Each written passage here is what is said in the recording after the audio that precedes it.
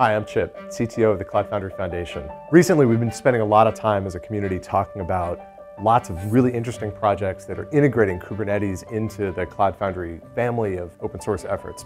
And so today I wanted to help clarify how 3 of them work. So the first project is the Cloud Foundry Container Runtime. This is a project that Pivotal and Google started initially together. They called it Kubo back then. VMware quickly got involved, and since then it joined the Cloud Foundry Foundation as an incubating project. The whole goal of the Cloud Foundry Container Runtime is to make deploying, managing, and upgrading Kubernetes easy on any cloud. It does that by using Cloud Foundry BOSH in order to deploy onto virtually any infrastructure. BOSH has the ability to communicate with public clouds, private infrastructure environments, virtualization platforms, open source infrastructure as a service systems. And it can ask for whatever it needs in terms of virtual machines, the storage necessary to support them, the networking configuration. And so the BOSH director is able to ask this infrastructure or these clouds for as many virtual machines as it needs. It installs a small agent on each one of those machines. And that agent lets it give that machine jobs to do. So for example, the BOSH director, to make Kubernetes work, will deploy the etcd cluster, the Kubernetes master nodes, and then the rest of the pool of nodes that are going to host the containers that Kubernetes is responsible for scheduling. The other thing that's very important about this dual scheduling layer, where Kubernetes is responsible for scheduling containers and BOSH is responsible for scheduling jobs onto virtual machines, which is in fact Kubernetes nodes, is that what happens when a node disappears? Well, Kubernetes will redistribute all of the containers that it's responsible for.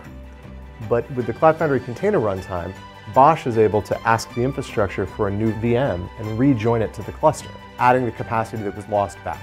It also can take advantage of the logic that BOSH is able to achieve for zero downtime upgrades or rolling upgrades of the Kubernetes platform within the public clouds. All right, next up, CF containerization.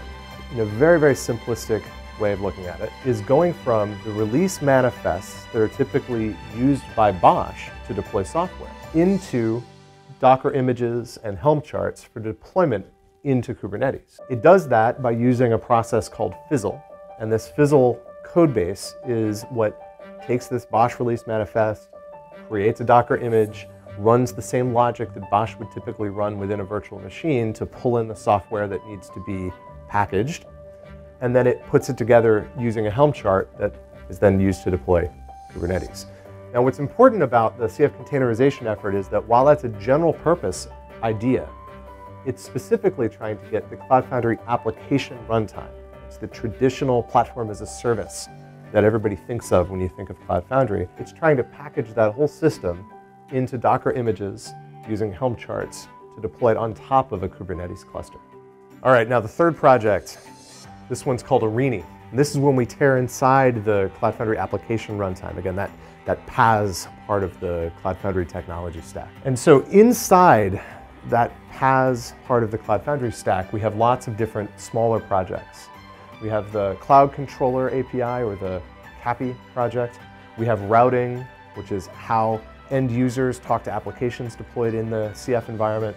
We have identity management through UAA, logging, and all of the other projects that make that Cloud Foundry app runtime project work.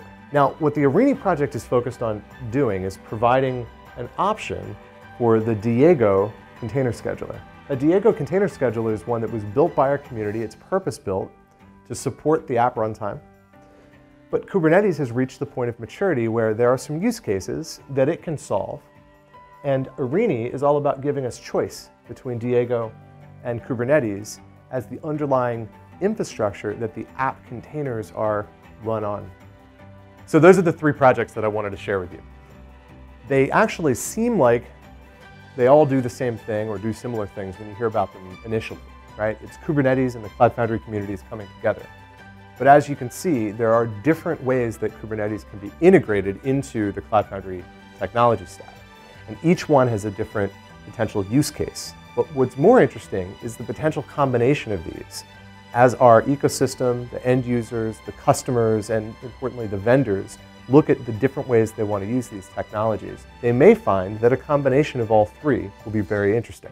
So I can imagine using the Cloud Foundry Container Runtime process as a way to deploy and manage Kubernetes, with Bosch taking responsibility for working with the underlying clouds.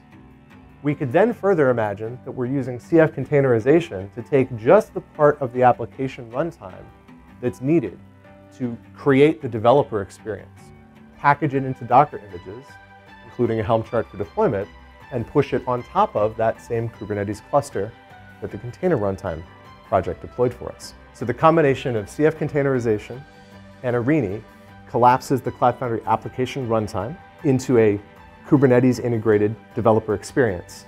And we use the power of Bosch to deploy that Kubernetes cluster onto any cloud or any infrastructure.